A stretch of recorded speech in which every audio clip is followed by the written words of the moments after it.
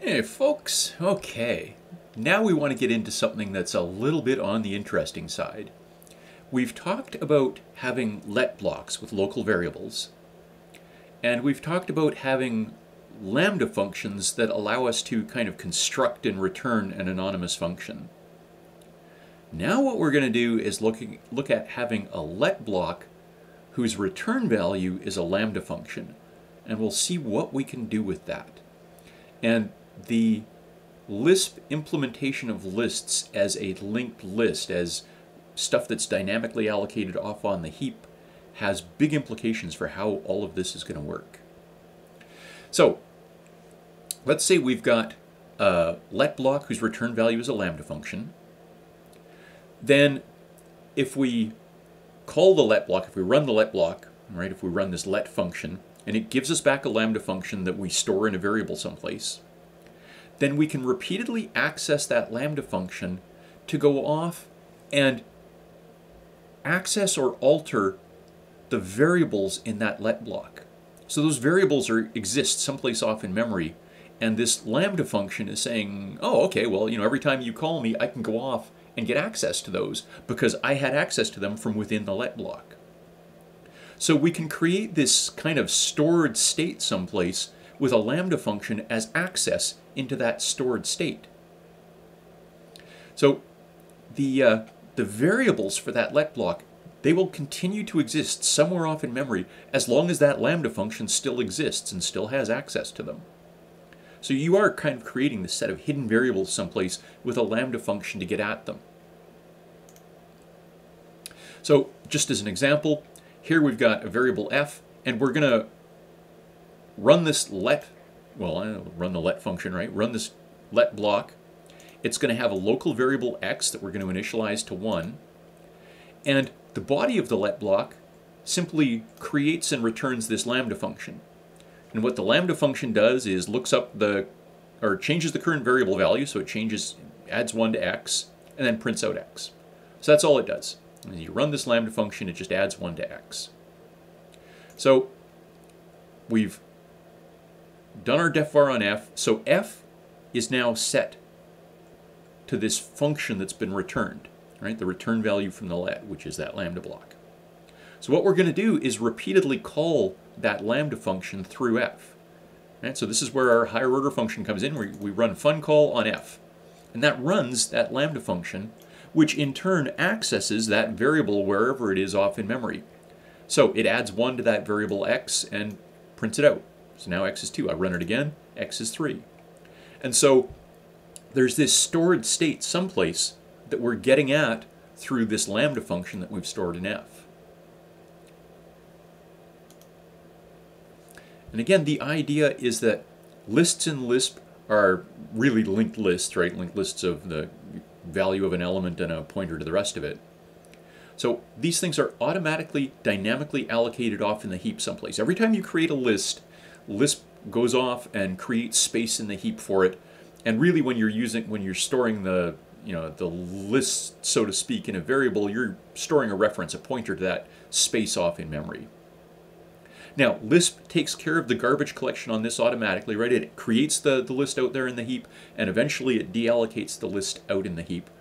But it won't deallocate the list as long as there's still something pointing to it.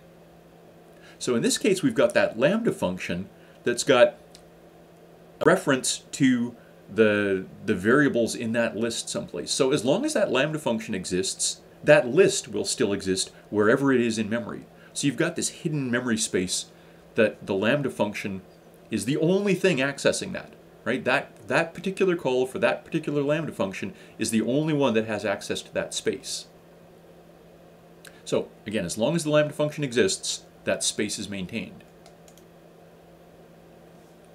So now let's see if we can do something a little bit more interesting with this.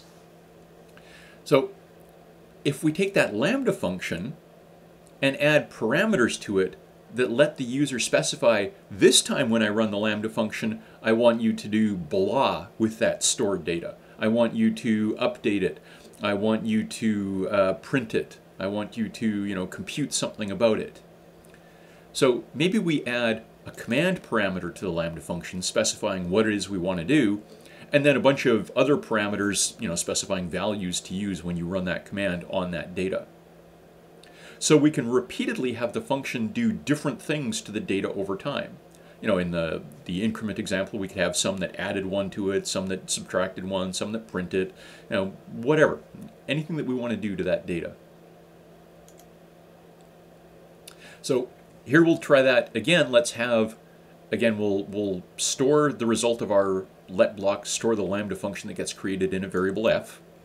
And this time our let block is going to have just one local variable r, and this time we're going to use that as the radius for a circle.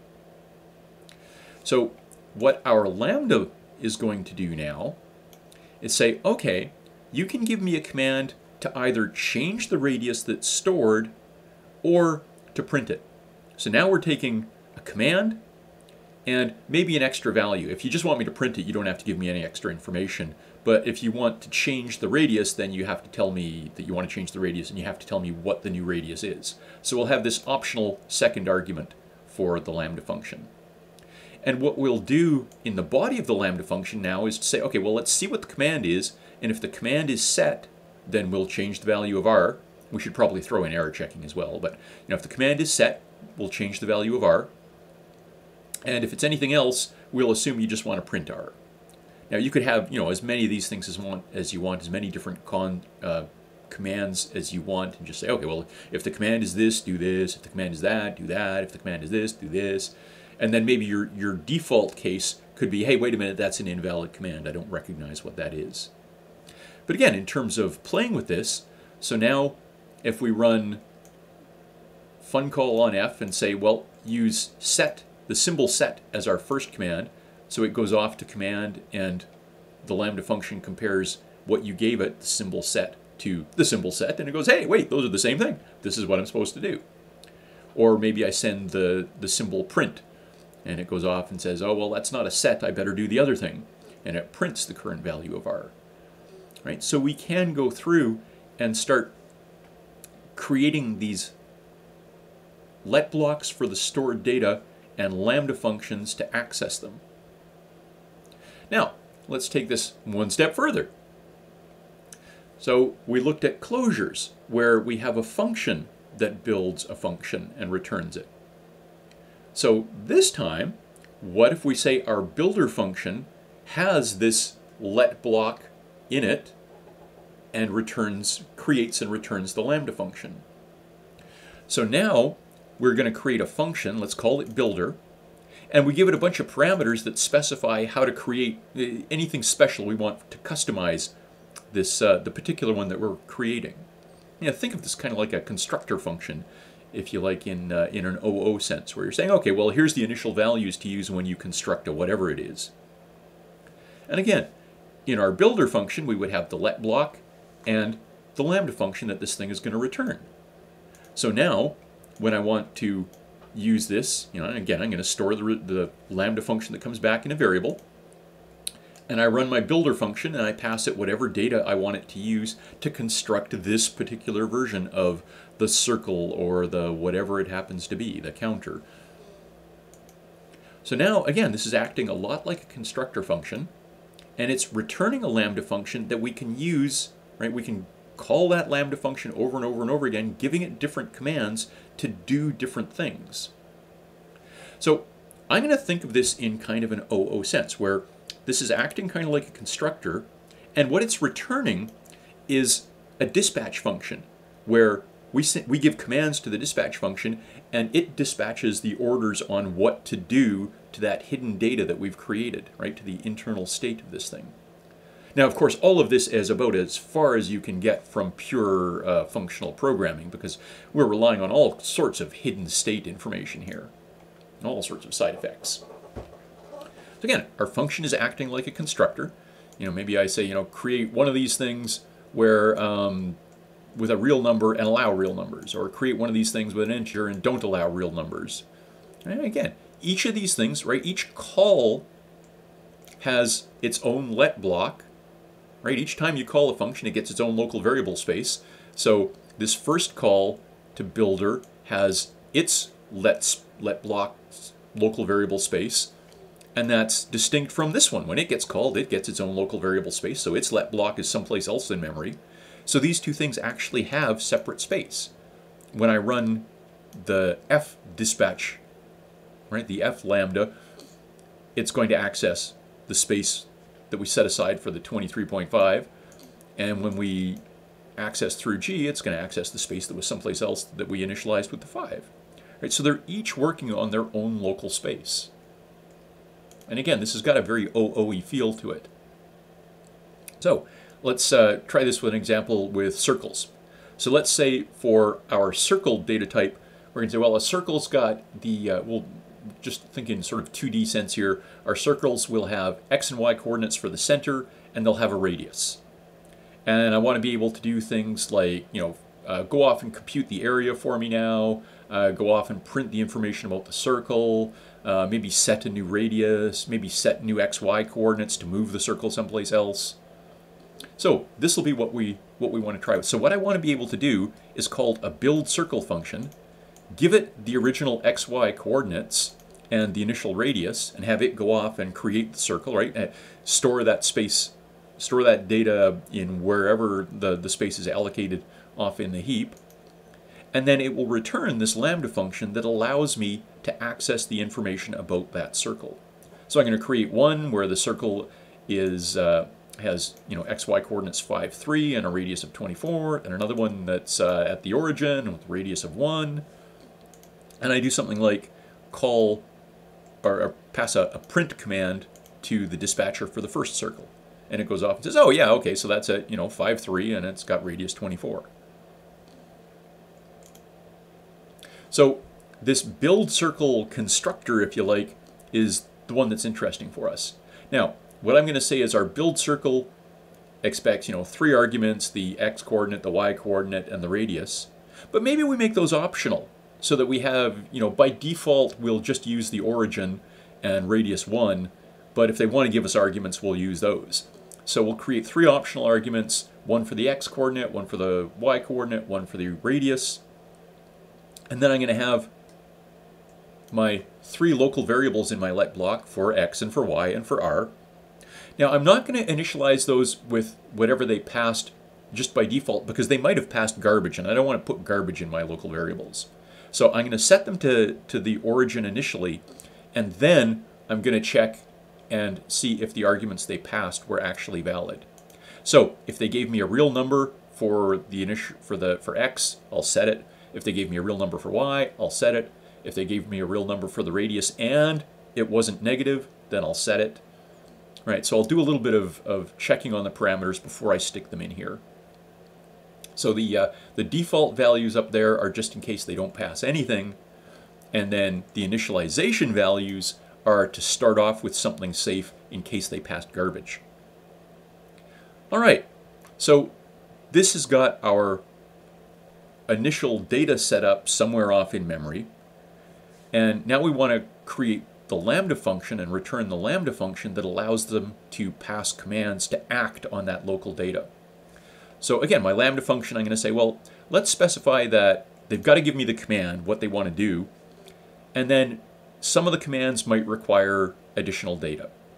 So I'm going to make an optional argument that I'm going to set to nil by default. And again, some of the commands will use it, some of the commands won't. So for the different commands that they provide, let's say we'll support a print command, an area command, and a radius command. So the print command just prints the current information about the circle. So it prints the x and y coordinates and the radius. The area goes off and computes the current area of the circle. So just, pi r squared. And the radius command allows them to set a new radius. Maybe we'll throw in one more to set new xy coordinates. So if the command is radius, then we'll check and make sure that the argument that they provided, and again, if they didn't provide an argument, it's just using that default nil. If the argument they provided was a real number, and it was bigger than 0, that should probably be a greater than or equal to, do we want 0 radius circles? Anyway, check that it's actually a valid number for our radius. And if it is, then we set it, and if not, then we give them an error message. And again, maybe we throw in another one for If the command is coordinates, then we'll set the XY coordinates, kind of move the circle around on the 2D plane. And we'll have a default at the bottom for if they pass anything else, then you gave me a bad command, and we'll just tell them whatever command that it was they gave us.